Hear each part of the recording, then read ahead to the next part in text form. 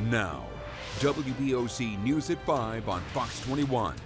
Jared Kushner says he didn't do it after talking to Congress about his contacts with Russian officials. Good afternoon and thanks for joining us. I'm Steve Hammond. And I'm Jacqueline Carley. Welcome to WBOC News at 5. Senate investigators looking into Russian meddling in the 2016 election met with President Trump's senior White House advisor and son-in-law, Jared Kushner, today. It is the first of at least 2 meetings with lawmakers conducting the probes. Seth Lemon has more from Capitol Hill.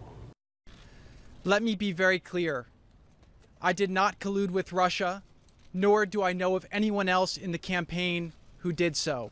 President Trump's son-in-law and senior advisor Jared Kushner spoke outside the White House after meeting with the Senate panel to tell his story about meetings he had with Russians. The record and documents I have voluntarily provided will show that all of my actions were proper and occurred in the normal course of events of a very unique campaign. Kushner is the first White House employee to be grilled by investigators looking into any ties between the Kremlin and Trump campaign aides.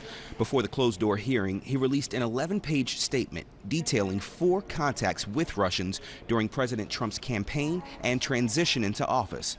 He claims he did not ask for a secret back channel with Russia, but wanted to establish a line of communication to discuss the crisis in Syria. Senator Ron Wyden, a Democratic member of the Intelligence Committee, wants Kushner to testify publicly in open session, saying his statement raises far more questions than it answers.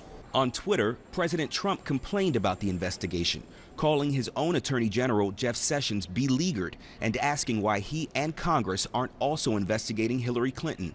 Trump also attacked the top Democrat on the House Intelligence Committee, tweeting, "Sleazy Adam Schiff, the totally biased congressman looking into Russia, spends all of his time on television pushing the Dem loss excuse." Kushner is expected back on Capitol Hill Tuesday to answer questions from the House committee. Seth Lemon for CBS News, Capitol Hill. And President Trump's oldest son, Donald Trump Jr., and campaign chairman Paul Manafort have also agreed to testify in closed-door sessions with the Senate Judiciary Committee. Well, President Trump is blaming both political parties for the failure to pass a new health care bill. He made his comments in a late afternoon address at the White House. We as a party must fulfill that solemn promise to the voters of this country to repeal and replace what they've been saying for the last 7 years. But so far, Senate Republicans have not done their job in ending the Obamacare nightmare. The president called Democrats obstructionists in the process. Democrats gathered in Virginia to offer a retooled message and populist agenda. They unveiled a new slogan called "A Better Deal."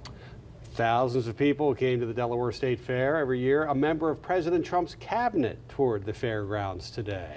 And WBOC's Kent County Bureau Chief Tom Lehman joins us now live from the State Fair in Harrington. And Tom, you say Secretary Sonny Perdue heard from young growers and talked a little bit about farm funding at the federal level. Jackie, Secretary Perdue visited the 4-H and FFA exhibits here at the State Fair and did get to look at a lot of vegetables grown by young people like this cabbage, the heaviest in this building. Perdue also spoke with reporters earlier today before that tour got started. One of the topics discussed was billions of dollars in proposed agriculture funding cuts in the initial Trump budget.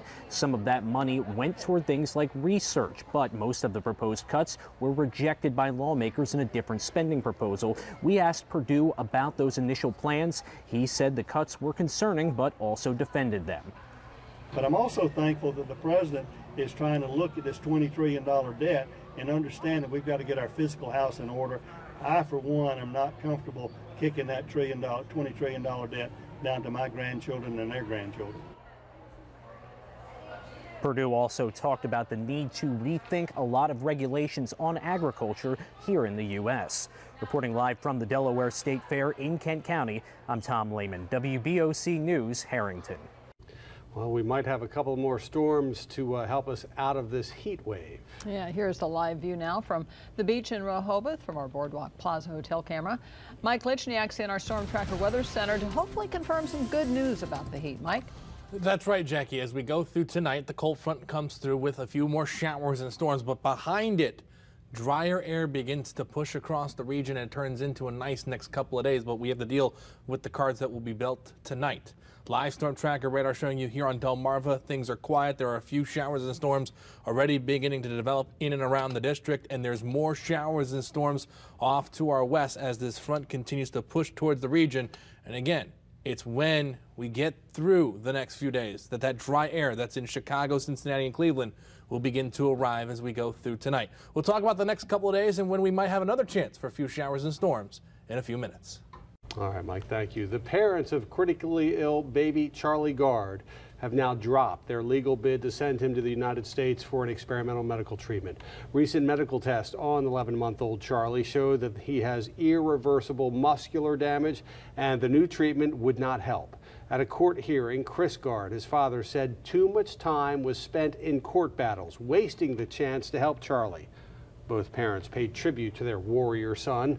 Charlie has a rare genetic condition, and his parents wanted him to receive that experimental treatment in the United States. The driver of a truck used in a deadly smuggling incident in Texas has been charged with transporting immigrants in the U.S. illegally. 10 people died and more than a dozen others were found near death. Don Champion has the latest from Texas. James Bradley, the driver of a truck that became a death trap, arrived at federal court in San Antonio this morning. He's charged with transporting immigrants in the U.S. illegally. Prosecutors say he drove a trailer packed with immigrants for commercial advantage or private financial gain. The charge carries a possibility of the death penalty. Officials say as many as 100 people may have been crammed into the sweltering trailer as it rode without water to a Walmart parking lot in San Antonio. Some took off before authorities arrived, but 10 people died, and about 30 others were sent to the hospital with extreme dehydration. This happens more than you can realize because people are desperate to flee other countries and come to this country. Some of the victims are believed to have entered the country illegally from Guatemala and Mexico, and then got into the trailer somewhere in Texas. I just can't imagine them being stuck in there and dying when they thought they were going to come here for a better life. The truck was registered to Pile Transportation in Iowa. The company has not yet commented on the deadly incident. Don Champion, CBS News, Dallas. And temperatures reached over 100 degrees this weekend in San Antonio. A New Orleans police officer was shot early this morning, and it's the third time he has been shot in his career. Officer Chris Abbott was wounded during a drive-by shooting. He was working a private off-duty neighborhood watch detail when he was hit in the leg. He was released from the hospital at about midday. Abbott has been with the NOPD since 1992. He was first shot in '98 after stopping a suspect in a housing project. He was shot again in 2001, that time in the head, chest, and stomach. He's going to survive this latest incident after being shot in the leg earlier today. Wow. Well, malware attacks of Mac computers are very rare, but there is one hitting computers in the U.S. We'll tell you about it. Also, an elder scam alert. Bad guys posing as loved ones, preying on the sympathy of the elderly. WBOC News at 5. We'll be right back. Local news and weather, plus your chance to win a Gateway Subaru Impreza. Listen to 102.5 WBOC FM.